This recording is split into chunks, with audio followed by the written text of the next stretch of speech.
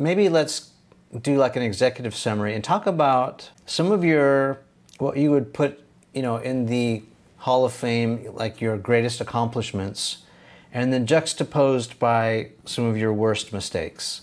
And I set that question up with context because I'm curious to see what you're going to, qualify as a great accomplishment, and maybe the lessons learned from these mistakes. I think, again, some of these young people are afraid to make mistakes, and you're very open, about being transparent and, fail fast and get back on the horse, that kind of thing. So I'd love to hear your point of view about that. My professional mistakes have been meaningful, but they haven't been profound. I started a company called Red Envelope. I kept doubling down, investing more money, and 10 years later, it went Chapter 11, so I lost the majority of my net worth at the time. That was kind of devastating financially.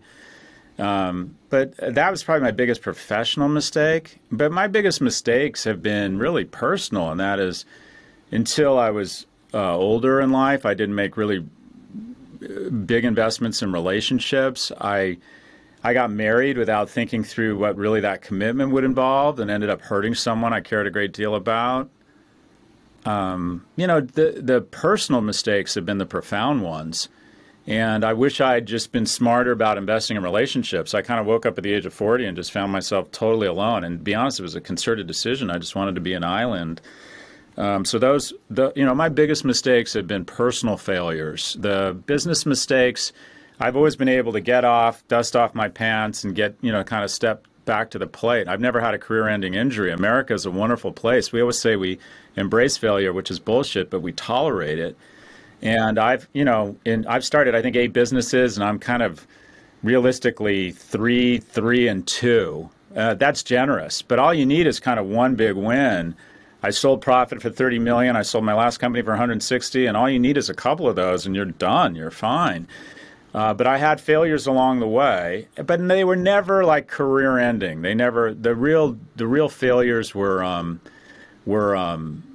personal. And my biggest victories is I've taught 5,500 students at Stern. I teach a course. I have an online ed startup called Section 4. I'll teach 14,000 kids this year. I'm very proud of that. Tried to dramatically lower the cost of accessing my class. The value proposition is 80% of my class at Stern, which costs $7,000 for $700. And I'm raising 2 what I think are secure, healthy, loving boys. I think a man's responsibility is to provide economic security and to garner resources such that you can take care of others. So I'd like to think that I'm acting like a man. But the things I look to for success and failures are personal. How did you turn the ship around after you crashed into the rocks? A lot of that is America. America gives you second chances. But I never lost, I would say I never lost my mojo. I have a lot of friends that have a failure. I'm talking about relationships, in relationships. How did you... in my relationships? How did you get healthy? It's small investments. It's like there's an analogy to investing in the market. $10 a day can be $1 million if you start at a young age.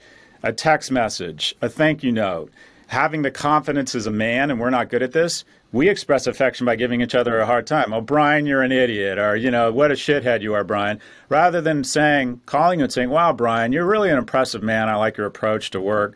We don't do that with each other. So small gestures, small investments, checking in on people, a little bit every day, just a little bit. And you wake up and it's like compounding interest in the markets. You wake up with a great friendship, a great relationship with your sister.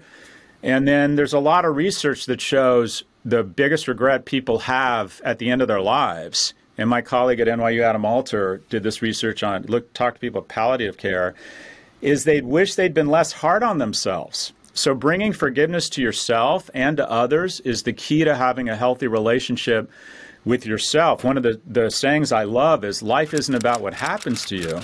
It's about how you respond to what happens to you. So keep in mind, nothing's ever as good or as bad as it seems.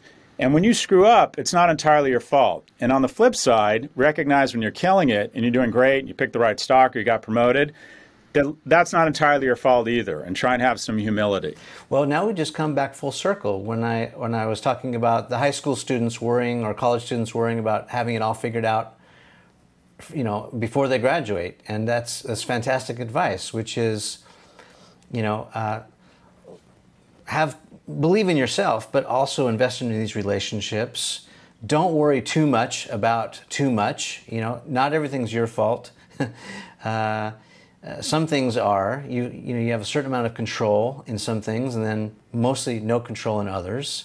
But all you can do is try and just be your best self, a little bit better than you were yesterday, today, and you move forward. I mean, we were just sitting back, you know, chopping it up, reminiscing about the good old days and all that, you know, tracking my roots.